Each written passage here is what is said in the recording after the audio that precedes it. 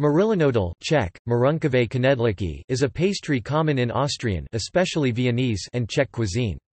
Marillen is the Austro-Bavarian term for apricots, and this pastry is found predominantly in areas where apricot orchards are common, such as the Wachau and Vinchgau regions.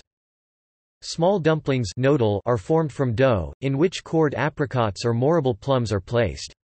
The dumplings are then boiled in slightly salted water and covered in crispily fried bread crumbs and powdered sugar.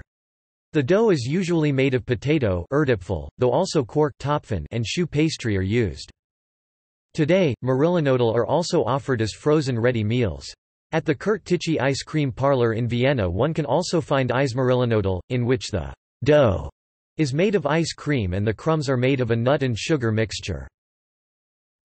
Ferdinand I of Austria famously ordered Marillenknödel when they were out of season, to which he replied, "I am the emperor and I want dumplings."